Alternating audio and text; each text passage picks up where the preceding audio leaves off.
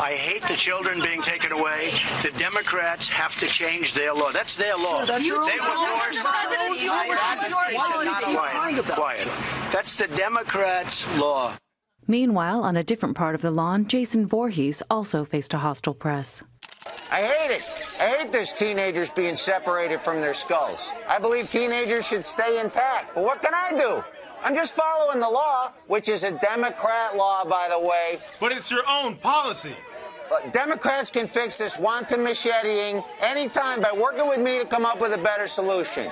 We can change it tonight. We need 10 votes. It's up to the Democrats. What about just stop doing it?